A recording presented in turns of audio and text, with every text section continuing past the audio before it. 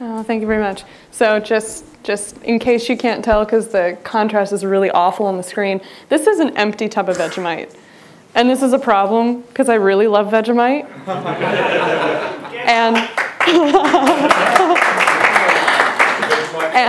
And I ran out literally the morning before we got on the flight to come here. So this was good timing, guys. All right, so thank you all for coming. I know the AC has been a little flaky, but hopefully we can get it back on. Thank you all again for coming to this wonderful conference. This is by far my favorite open source conference, and it's an absolute joy to be able to speak here again. I'm just curious, how many of you have never heard me speak in person before? Oh, that is fantastic. Oh, this is going to be great. So many new faces. All right, so for those of you who have heard me speak before, it's likely been on subjects ranging from creating new courses for TuxRacer to open source animation to my personal experience as a teenager in the open source space. And I come to you today with something completely different still. We will start with a quick background on who I am, and then we'll spend the first part of the talk walking through the fundamentals of pulsar astronomy. And then we'll talk about some of the open source software that makes that research possible. And then we'll have to take a short aside for the obligatory personal anecdote. And then we'll finish with how free software philosophy actually does play a significant role in the astrophysics community. So, who am I? I have been a user of open source for almost a decade. When I realized this the other day, it made me feel really old. I've been a user of open source since I asked my father one afternoon why my computer wasn't working, why it had a dark screen. And the story goes, I don't actually remember this, that he told me the reason was that I was using Windows. And then I replied by sighing and asking him to help me anyway. I installed Debian on my first machine at age 9 and started speaking at open source conferences, starting with LCA in Canberra in 2005. Most recently, I joined the Pulsar Astronomy Research Lab at Oberlin College, where I'm doing my current undergraduate studies, about a year ago. Thank you for the applause. And since then, I've become an undergraduate researcher with Nanograph, which we will talk about shortly. So, in accordance with the obligatory personal anecdote, I have a couple of photos. Oh,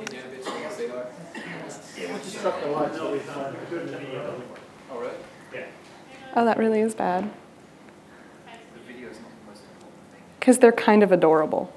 All right, so remember I told you about the whole age 9 Debian installing machine thing? Yeah, Dad was prescient enough to get some photographic evidence of that. For those of you who are curious or interested, that is raf.debian.org. You were only 7 when that photo was taken. Okay, I stand corrected. So I was fortunate enough to join the research team a few months before we took a trip to the Arecibo Observatory in Puerto Rico for a pulsar conference. The man in this photo is my friend from the amateur radio community, Joe Taylor. And the reason he was at the pulsar conference is he is the co-discoverer of the binary pulsar, which earned him a Nobel Prize. Hooray! Okay, so, and then a much more recent photo. This past summer, I went to a 2-week intensive summer school pulsar research program that was sponsored by the organization I indirectly work for. And one of the afternoon activities was a trip to the Green Bank Telescope in West Virginia.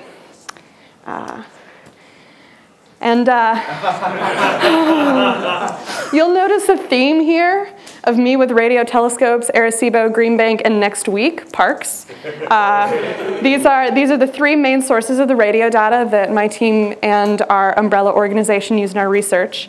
So yeah, next week Dad and I are going to go do some sightseeing and make sure I have the necessary photo to finish that triage.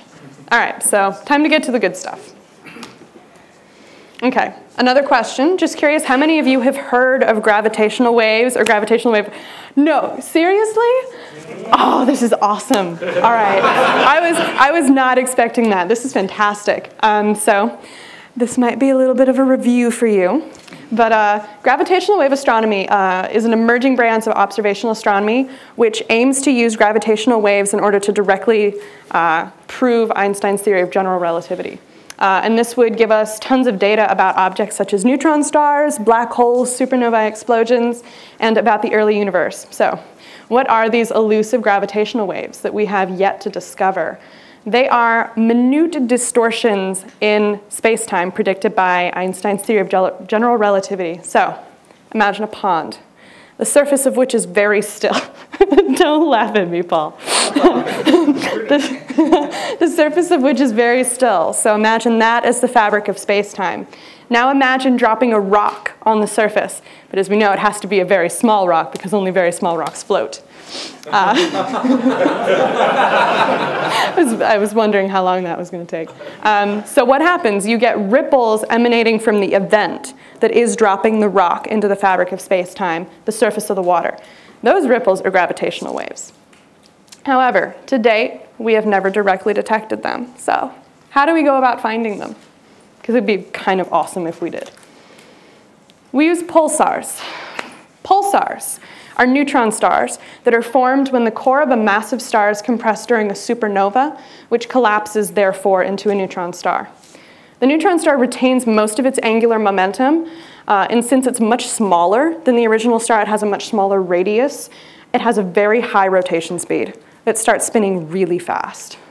So imagine something the size of 2 Wellingtons fit into something about half the size of Wellington, spinning at the rate of your kitchen blender.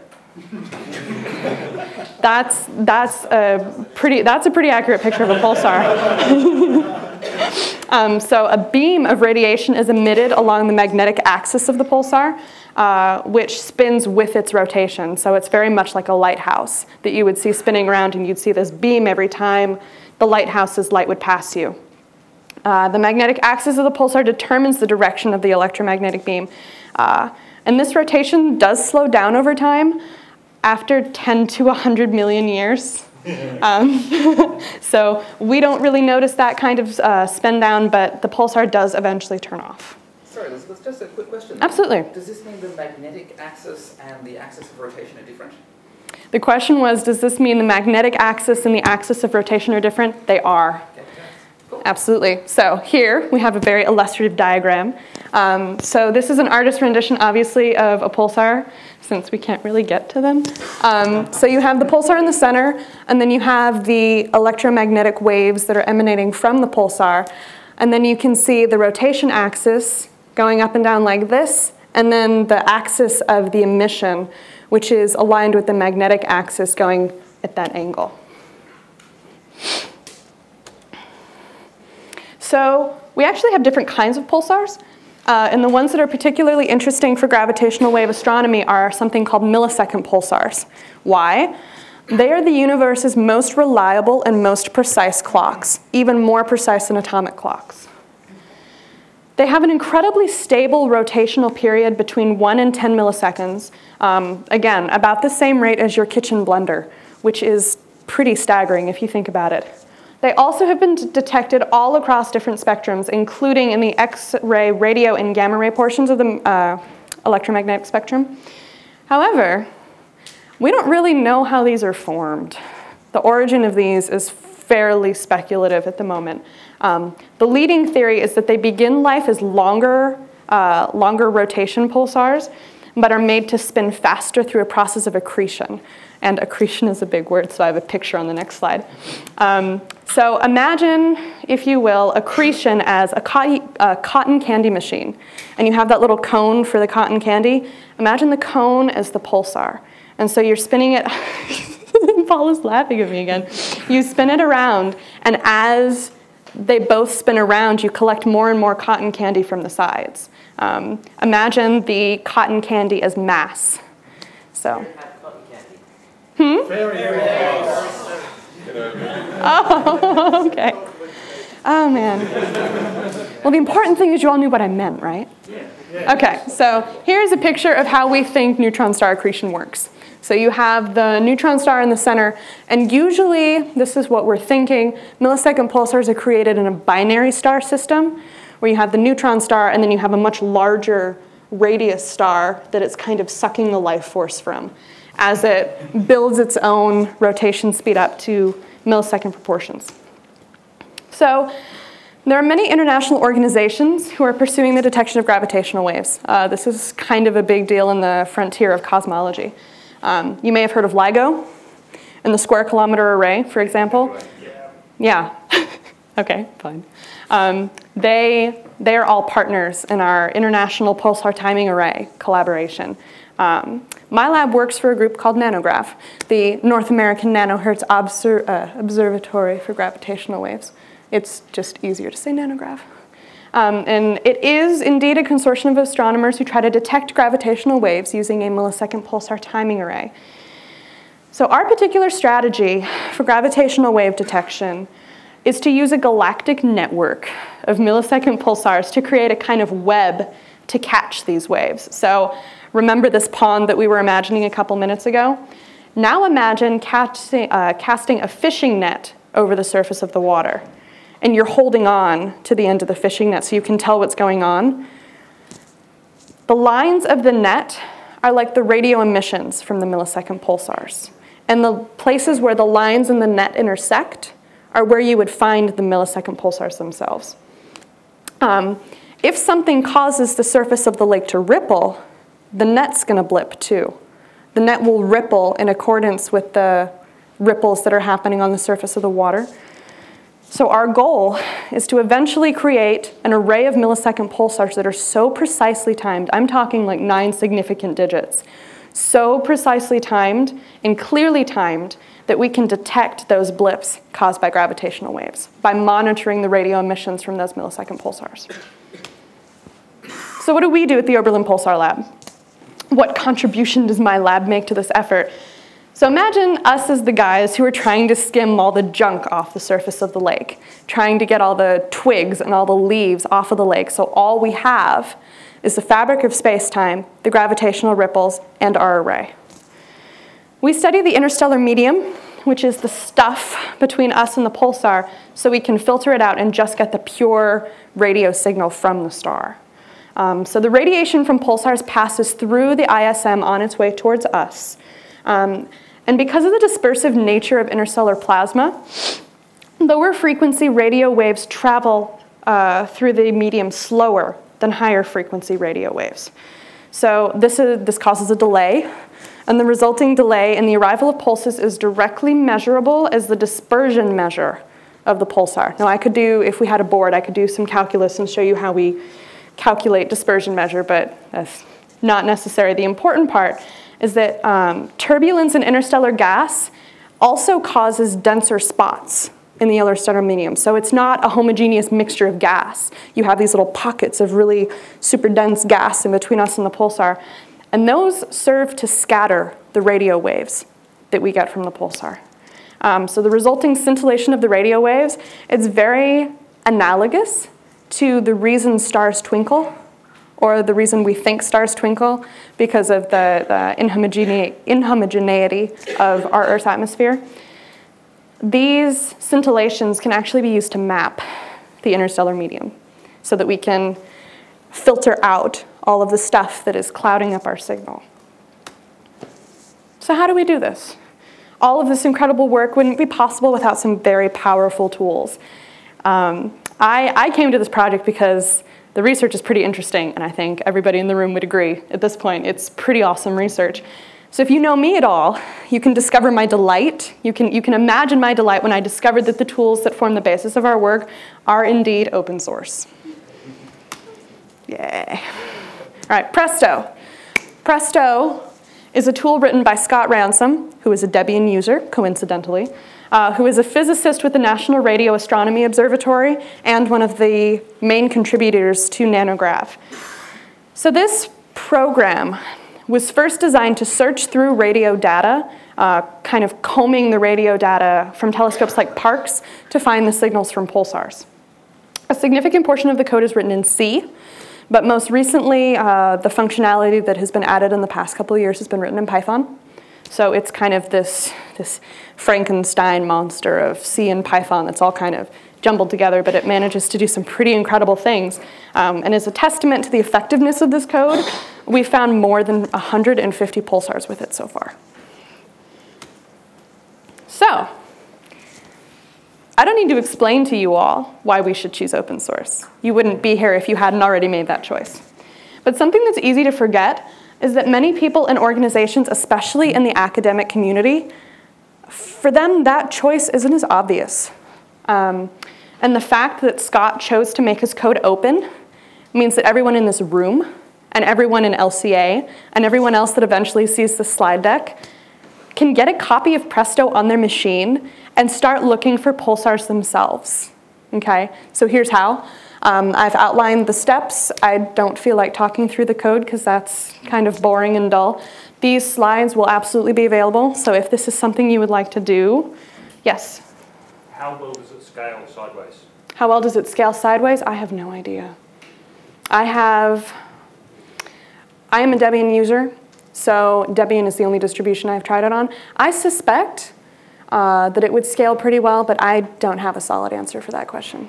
Yeah. So it's available from GitHub. The one thing that is important to know if you decide you want to try this for yourself, and we're going to walk through the steps in a couple minutes, is you will need at least a gig of free disk space. Performance of the disk is really important. Otherwise, this work is going to be really slow and really tedious, and it's going to take hours, and you're just going to sit at it staring. It's like, I want to be on lolcats. I don't want to be working on this anymore. So doing it in /dev/SHM, it may improve your performance. I mean, especially if you're using an SSD, doing it all in temporary memory would be great. But if not, make sure you've got a gig of free disk space so it doesn't totally eat your computer. All right, and there is a sample data set available for you on the web. So if this is something you would like to do, again, pull these slides later so you can actually get step-by-step stuff with URLs. All right, so I'm going to go through a very basic outline of how we use Presto to search for pulsars. Obviously, there's a whole lot more involved in this. First, we examine the data format. This is just a read file. This is just, all right, so what kind of data are we dealing with?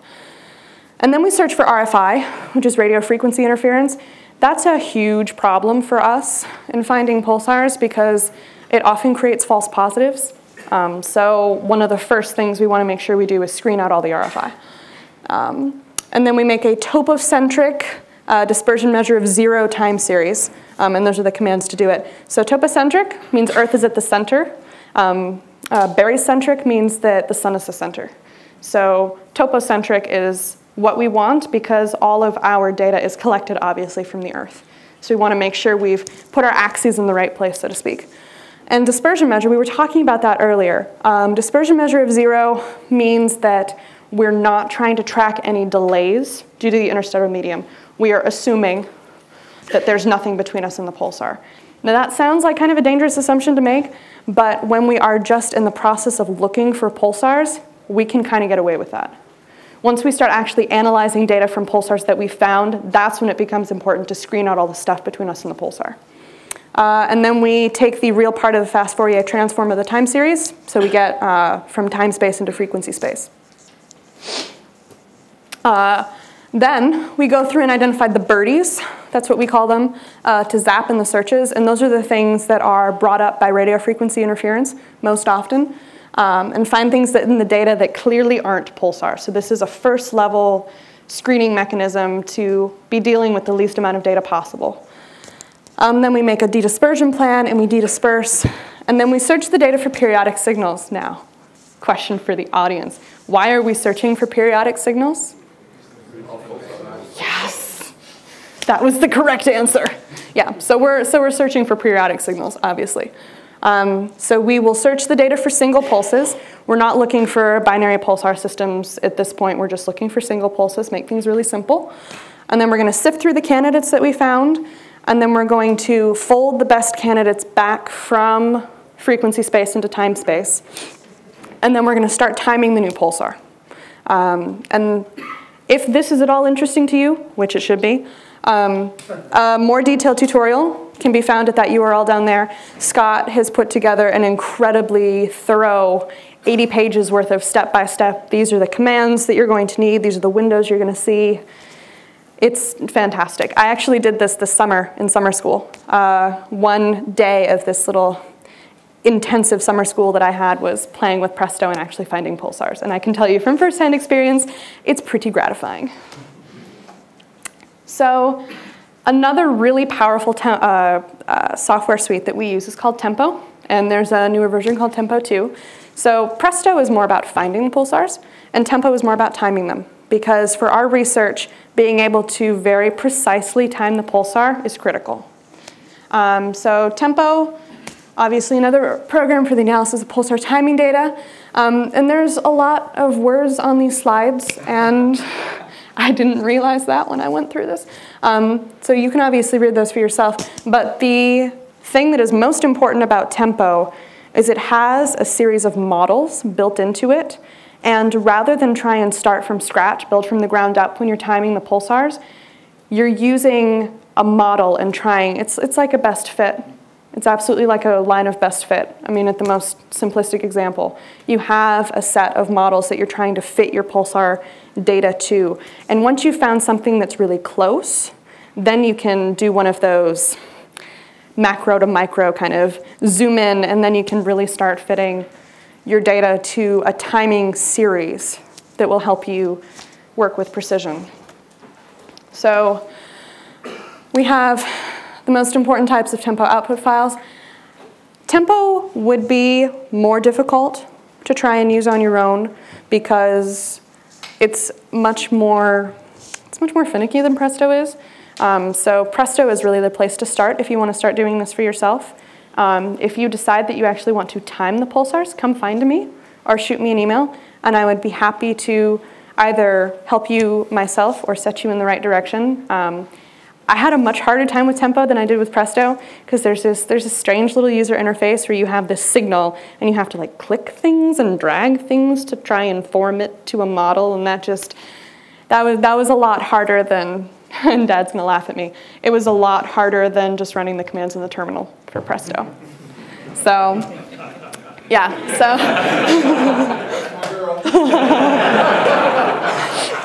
as you can see from this slide, you start with a tempo file format, and it lists all sorts of data that you're gonna need to fit, and then you end up spending the rest of your time looking for residuals. Doing the, how good of a fit is this really, and how useful would it be, and do I need to go look for another model to try and fit this data to? So that's Tempo 2. So we're going to enter the personal anecdote portion of the talk, and this is entitled Summer Adventures in Code Translation. So I was part of a group this past summer that was asked to help in a code translation project. One of our collaborators, who was working at the time on his PhD thesis with an association with Cornell University, he's actually at the University of Sydney, but he was getting his PhD at Cornell, wrote a great piece of code that builds on our previous code and methodology and software that helped us study the interstellar medium. For this project, he decided to write his code in C, which is, as we all know, very robust and very reliable and a great place to start. However, the Nanograv collaboration has slowly started moving all of our coding efforts into Python. And so, despite the protests of certain people in this room, we decided to translate this chunk of code from C into Python, which sounds backwards to some people, but it's what we needed. So, being the kind of person I am, I asked my professor what kind of revision control system we used in the lab, because yeah, you can see where this is going. What is this? So this turned into my summer adventures in revision control. So the lesson we learn here, children, is that be careful what questions you ask, because you could end up being the person who comes up with the answer. So after volunteering to set up the revision control system for the lab, I started by making a list of the things that I thought we were going to need. Git seemed like the right answer, because the members of the team who were involved in this project were going to be very widely geographically distributed, all needing to collaborate on the same piece of code. And we needed to preserve the privacy of Ryan's code. Now, privacy, preserving code privacy at this conference may sound a little counterintuitive, But what we sometimes fail to remember in the academic community is that these people's careers, their livelihoods, and their reputations are built on being able to have access and sole control over this code. Especially for Ryan. I mean, this was his PhD thesis. He'd been working on it for 7 or 8 years by this point. If his code had been open sourced, he most likely would not have been able to defend his PhD thesis, and he would have had to start from scratch because this code needed to be his until he got the PhD. And after he got his PhD, I have not been in touch with him recently, but it has been suggested to him that it would be great if he would open source his code afterwards, but that's his decision. It wasn't our code. We were asked to help with somebody else's project. Yeah, it would have been devastating. So after thinking about all these different things, needing an interesting configuration of permission controls to make sure all the members of the team felt like they were equal contributors and nobody else was stepping on each other's toes and messing up each other's code, yeah, Git seemed like the right answer. The very helpful nanograv sysadmin suggested Gitalite, which I had not heard of. Just curious, how many of you have heard of and or used Gitalite? Awesome. Awesome. Oh, fantastic, fantastic. Well, for good reason. So Gitalite, it's very much like GitHub, except it's not a cloud, web-based, ephemeral, you push your code to somewhere and you can see it on a web browser. Gitalite allows you to set up Git hosting on a central server, which was critical for us, being so widely geographically distributed. The biggest difference between just straight Git and Gitalite is the fine-grained permission controls you can implement. You can be very particular about who has access to what, who has read access to what, who has write access to what, and those two don't have to be joined together. They can be mutually exclusive, which was really important for this project. You use a single Unix user, the real user on the server. That was me, since I was setting it all up. You provide access to many Gitalite users. Another important thing is they don't get shell access. So they can't really screw it up too terribly much.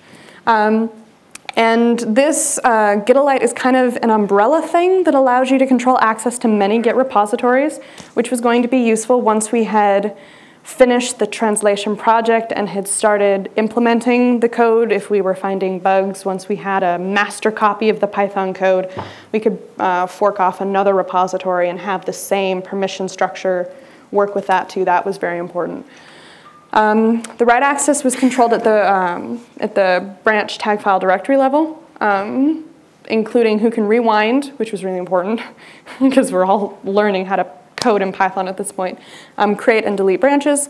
It can be installed without root access, which meant that I could have hosting for our Gitalite repository on a supercomputer in the chem lab at my university, and I didn't have to have root access on that machine to do it. I would never have been able to get permission to have our repository on a supercomputer in the chem lab if I had needed root access.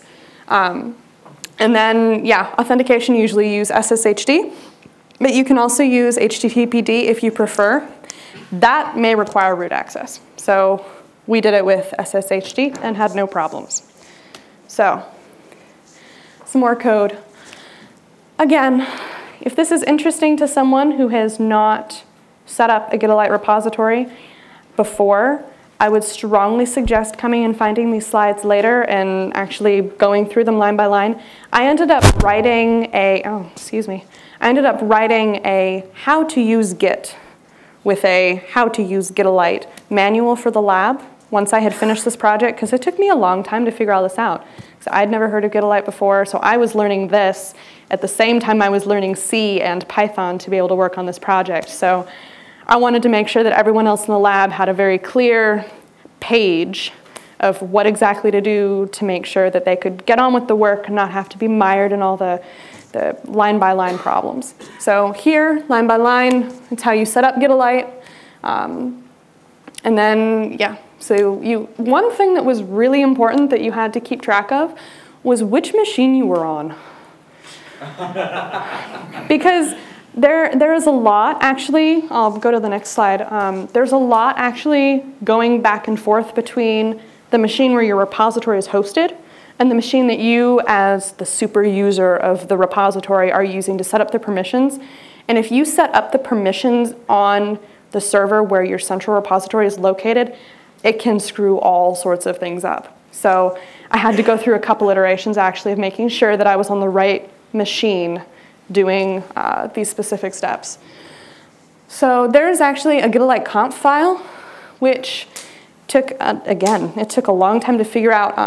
I would think I was doing it right, and then I'd realize I was missing a space, and then I had to go back and edit it. But this, as it is now, is the way it should look. And the R is read, the write is, well, the W is write, obviously. And then the plus means that you can read and write on all the branches, not just your own. Yeah, there's only one person who could do that in the repository. And then the other members of my team, D. Steinbring, J. Nelson, Josie N. Nelson, they had read and write permissions on their own branches. That's what this section of the conf file is all about. Making sure that D. Steinbring had read and write permissions on the branch D. Steinbring, and not on anybody else's branch. And then, yeah, at the end, git commit, git push. If you don't push it, it doesn't exist. So done with admin things for now. And then this was the last piece, creating a directory for your project. So as you can see, BRISM was the name of our code translation project, and sa279sc.csr.oberlin.edu was the secure stack in the chem lab that we were so graciously given space on. Yeah, and then git k-all, so you could actually look and make sure that it was what you were expecting when you were doing all this weird configgy stuff in a terminal. And then you create a README to seed your repo with, just something to get you started. We didn't actually get to the point where we were using this summer. So I was thinking maybe I would seed the repo with a full copy of BRISM in C instead of a README, because I thought maybe that would be a better use of the space, but it ended up with time considerations and people's travel schedules and whatnot. I just ended up seeding it with a README, so we could add code later as we saw fit. Yeah, check out and push. So why don't you have a master branch? Yeah. When I created our repository for this translation project, I unconventionally created it without a master branch, and this was a decision that took a lot of thought, a lot of head scratching. So in the end, I decided not to have a master branch for this reason. We were all collaborators. All of us, including our professor, were learning C and Python and this weird thing called Git together, and that meant that none of us were experts. And the way I set it up, without the master branch, meant that each of us would be able to check out a full copy of the C code onto our branches, work on the different parts of the code that we had decided we were going to tackle that day, preserving our individual contributions within the collaboration. And as I explained to you a minute ago, each of us could see everyone else's work and build on it, but I felt the collaboration was best served by not having a master branch. So that brings in this whole question of collaboration versus competition, which everyone in this audience is intimately familiar with. So at the summer school I attended this summer, the last talk of the conference was a discussion of how all the international members of this grand pulsar timing array would deal with authorship on the paper. The paper that we publish when we actually find a gravitational wave, the paper that will win the collaboration and Nobel Prize, because that's the magnitude of the stuff we're working on. How are we going to deal with authorship? And as I listened, this discussion started sounding eerily familiar. This whole balancing act between collaboration and competition is something that we deal with very personally in the open source community. So I'm sure all of this is pretty self-explanatory, but I mean, with collaboration, you've got shared resources. In our case, that means we're more likely to actually find the pulsars because we have more people looking for them. We have shared goals, and everyone in the collaboration gets credit, which is very important in the publish or die academic community. I mean, if you do work, you need to get credit for it in order to further your career and make sure that you have more opportunities down the road. But then again, you've got competition, which encourages continual betterment to ensure you can actually compete, to ensure that you have something to offer that no one else does, which makes you very important and very desirable for collaboration in a community. You've obviously got fewer management headaches with fewer people involved. That's huge. And fewer people have to share the credit, especially on something like a paper that's going to be submitted to the Nobel Committee. It would be kind of awesome if you were one of 2 people on the paper instead of one of 86. I mean, it's a little arrogant and a little egocentric, but it is true that in competition, fewer people have to share the credit. And credit, unfortunately, does often directly translate to funding. So I would like to leave you with a quote from one of my personal heroes, Carl Sagan. So if collaboration is so difficult, why do both the astrophysics and open source communities keep using it as their working model? Well, the more likely we are to assume that the solution comes from the outside, the less likely we are to solve our problems ourselves. We can judge our progress by the courage of our questions and the depth of our answers. And I think that is best served in the open source community and the astrophysics community by this collaboration that allows me to come and speak to you about it at a conference that normally wouldn't see something like a sexy science astrophysics talk. And I feel very privileged to have been able to bring the collaboration down under. And yeah, so thank you.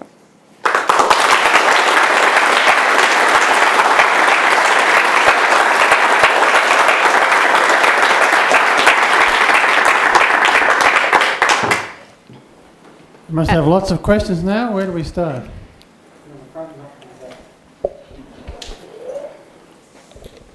So, is that on? Yeah, it's on. So you said that you were working with LEGO in UWA, Yes. but all of your stuff seems to be radio astronomy based. Yeah, so we have a big umbrella collaboration / competition with other organizations that are trying to detect gravitational waves differently. LIGO isn't using pulsars. No, they're interferometry. Yeah, exactly, interferometry. And it's kind of a friendly race to see who finds them first. Because to be honest, at the rate our research is moving, it might actually be the next 5 to 10 years that we detect the first gravitational wave. So LIGO obviously doesn't use the methodology and the software and the pulsars and the stuff that we use, but yeah, it's a friendly competition atmosphere with things like LIGO and the SK. Well, anyway, I guess interferometry and pulsar timing provide a good sort of cross-check with each other anyway. Absolutely. Yeah. Absolutely. Also, to get to my question, as a computational physicist, how often do you find that you have to deal with nasty old legacy Fortran?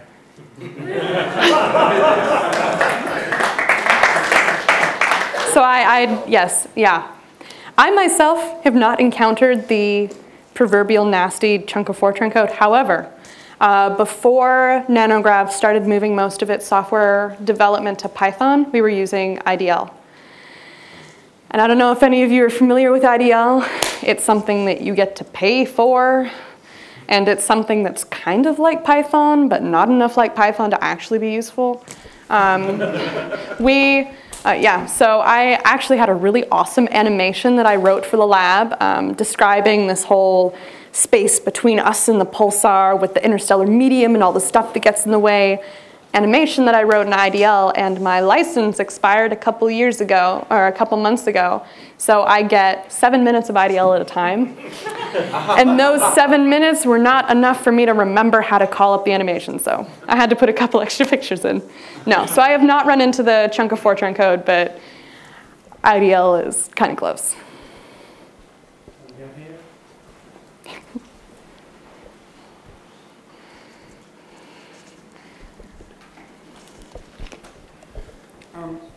Just on Get a Light, did you? There's a feature in Get a Light for actual personal branch namespaces, so you can actually just say all these users. Oh wow! Have their own namespace that they can commit any branch they like into. That's fantastic. Yeah. It's totally awesome. That's pretty awesome. Thank you for that. I thought that might be a neat Oh, absolutely. No. So unfortunately, This semester has been really crazy at school for all of us in the lab, including my professor.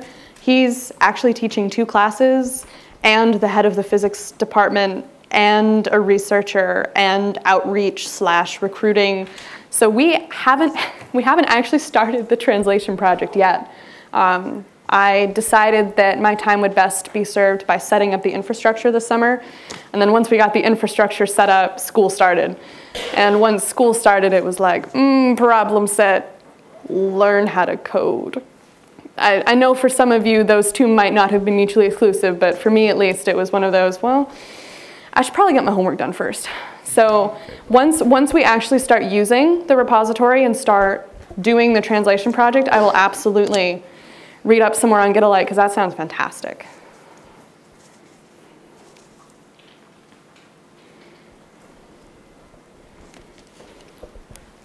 Two things. First of all, I saw today that apparently someone's just found a new fast Fourier transform algorithm that's about an order of magnitude faster in many cases. Really? So that might help speed Presto up, which you said is sometimes a bit like watching paint dry. Absolutely. So yeah. That sounds good. But I actually wanted to ask, you mentioned that you had a sample data set there. Yes.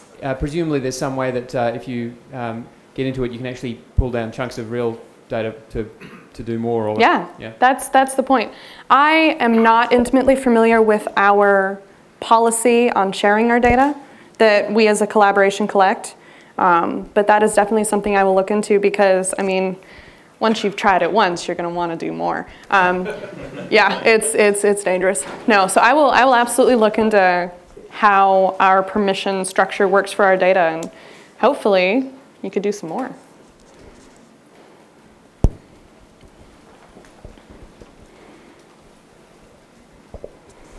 Have you considered using GPUs to speed up your processing? Yeah. Well, that comment might have been misleading. In the summer school, working with Presto, it did take an afternoon, but not because I had issued a command and was waiting for it to do what I had asked it to do. It was the put a command up on the slide, go around to all the students, make sure everybody's getting what they need, and then go to the next one. So I have myself not actually tried doing the Presto search and the Presto timing independent of that one-on-one, making sure everybody's got what they need setting. So it might actually not be as slow as I am familiar with. It might actually be a lot faster, but no, that's a good suggestion. Absolutely. Yeah.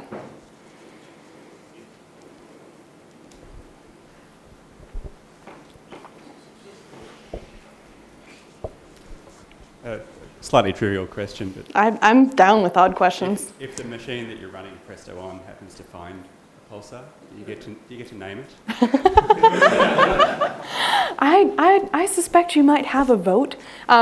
So the sample data set, I will give you all a huge hint. The sample data set actually has a pulsar in it. We won't just be sending you on a wild goose chase.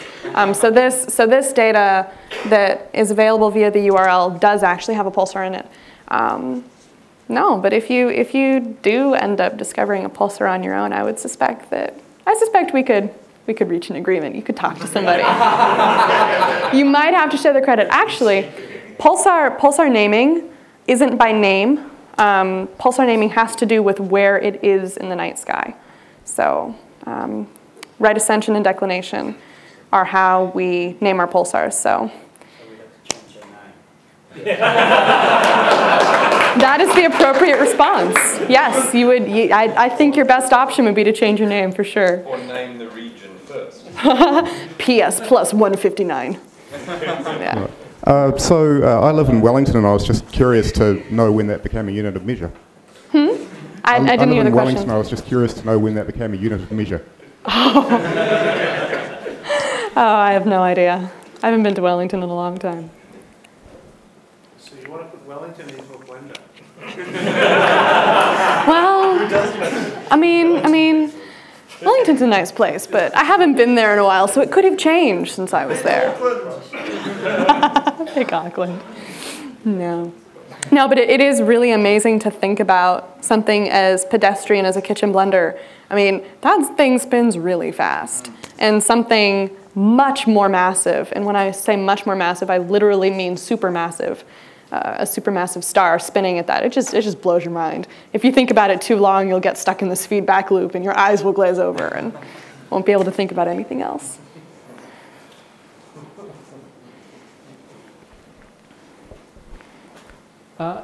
Is it on? Yeah. Okay. One of your early slides, where you were talking about gravity waves. Yes. You said there's been no direct observation of Yes. gravity waves, but there was evidence that they existed. What's the evidence?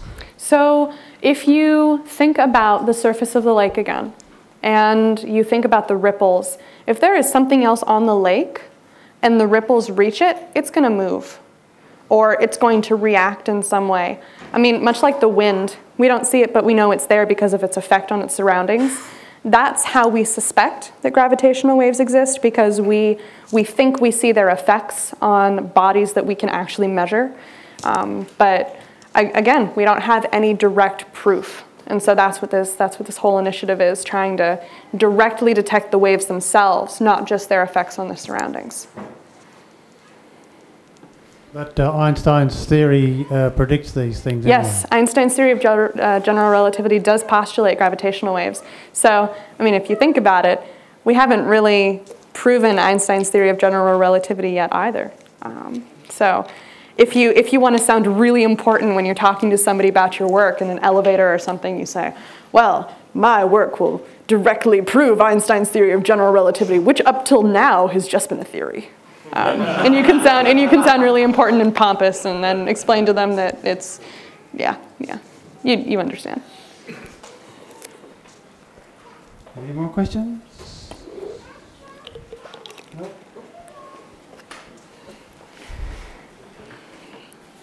Well, Elizabeth, we have a gift for you. Oh, thank you. On behalf of the Linux conference today, I'd like to present you with a little glass and gold penguin. I'm so excited. So, thank you very much.